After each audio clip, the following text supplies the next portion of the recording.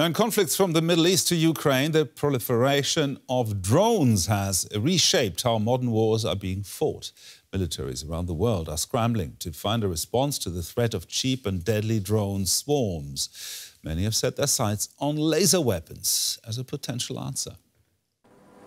Ukraine's capital under drone bombardment. Israel under missile and drone attack from Iran. Even Poland, a NATO member country, has seen multiple Russian drones violate its airspace.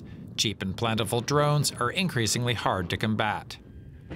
Traditional air defense systems like the US-made Patriot were engineered to take down big threats like cruise missiles. They're expensive and hard to replace. Ukraine has scrambled F-16 fighters to chase down attack drones and even put old propeller planes into use.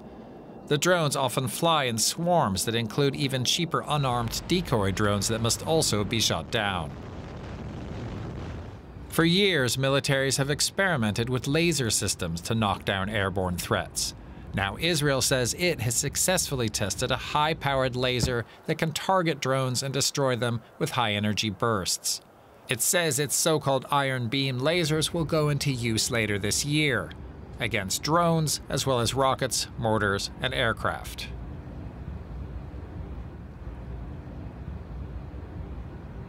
Laser systems have many advantages over conventional air defense setups.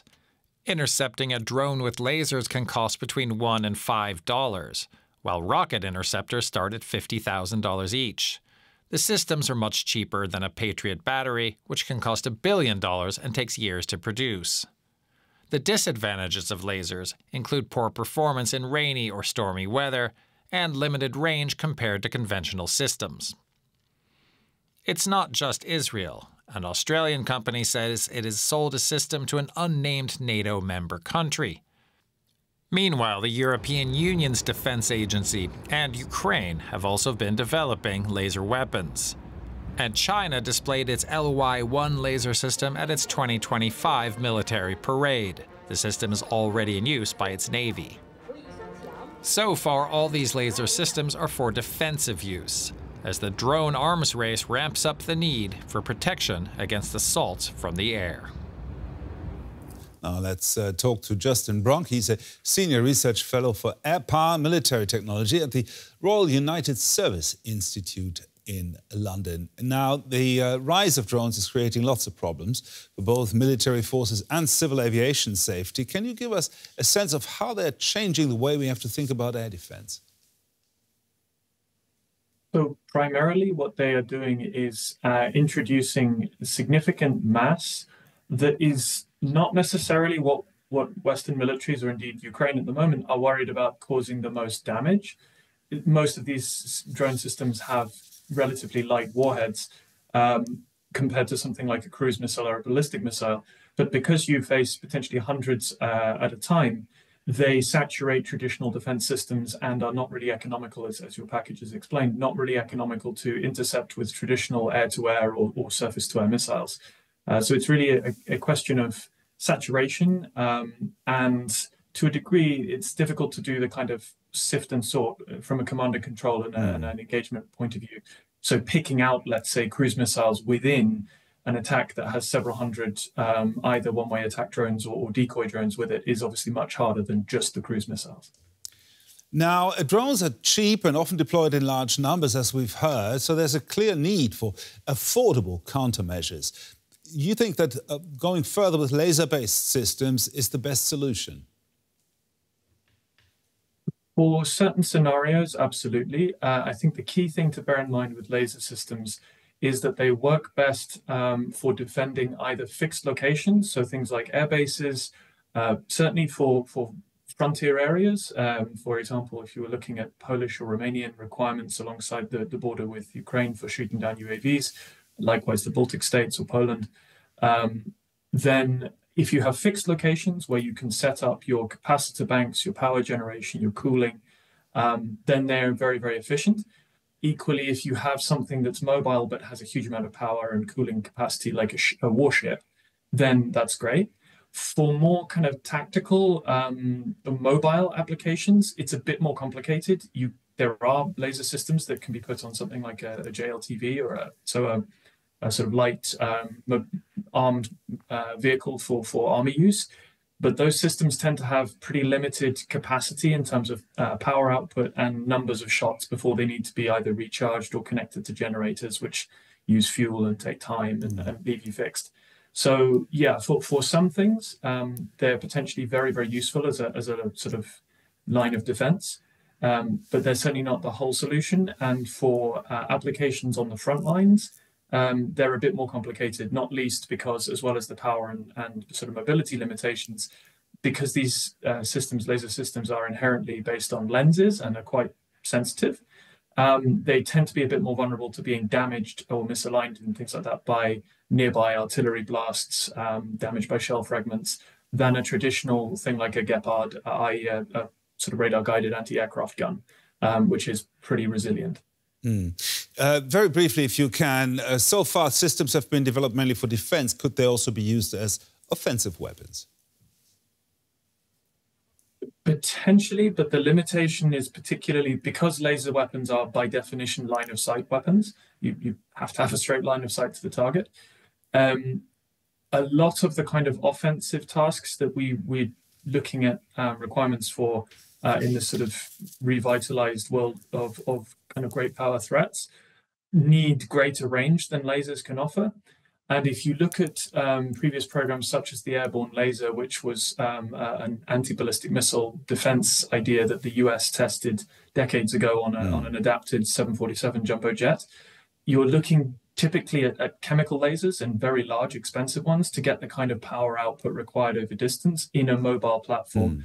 So they're probably better suited for defensive use than offensive for the foreseeable future.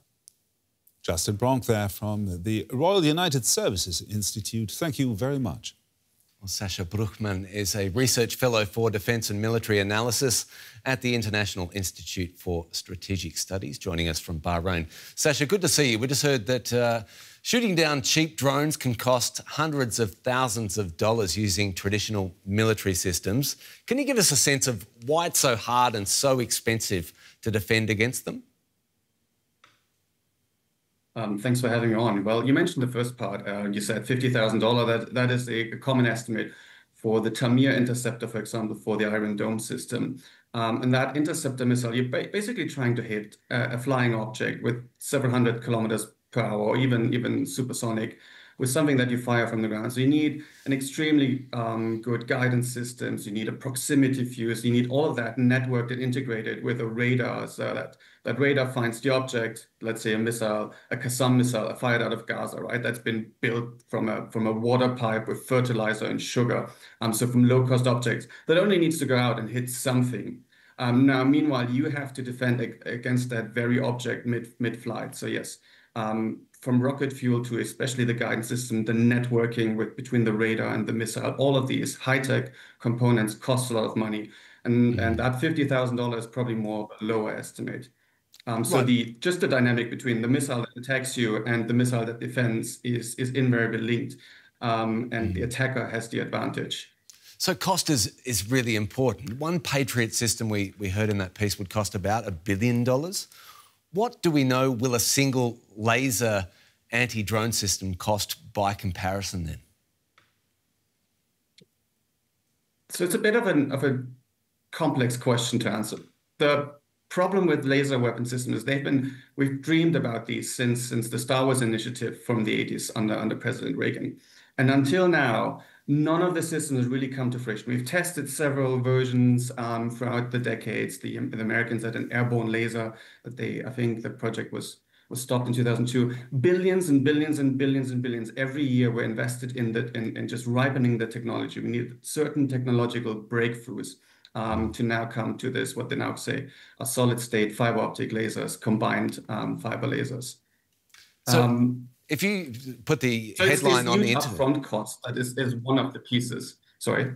Right. No, I was just going to say that the idea of it, that lasers will be used to fight Putin's drones, it's a headline that might light up the internet, but is it a real-world option? Has anyone seen this in operation? I mean, how much of a game changer are these systems going to be in reality, Sascha?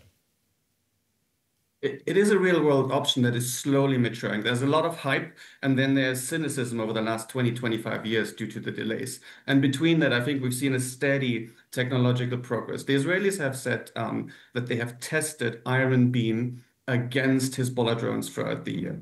And there have been several other countries that have tested systems. So the Americans had one, a 50 kilowatt laser on what they call a Striker vehicle that was tested sometime in 2024. Other countries, Germany, the UK, Italy, Japan, even Turkey and the UAE, are all developing their own projects. And they all have videos to show a laser destroying a drone. And these intercept costs of $1 to $5 to $10 are all part of the equation. Billions up front, tens of millions to build a system. But the other question that you need to have in mind is these systems are highly sophisticated, right? This is physics. This is quantum physics. There's photons involved. There's optronics involved. So you need technicians that can help you maintain these systems. And that has been one of the big problems, to get all of these things into a rugged version that you can put on a truck, on a trailer, on an armored vehicle. Because if you have lasers that have to be adjusted by micro or by nanometers or micrometers, and then you want to roll them out on an armored vehicle into a battlefield and something is not adjusted, you need the right people to either maintain this stuff or build systems that are rugged and resilient enough to withstand this. And that's where the costs lay. Right. Sascha, we'll leave it there. Sascha Bruchman, Research Fellow for Defence and Military Analysis at the International Institute for Strategic Studies. Thanks so much. Thank you.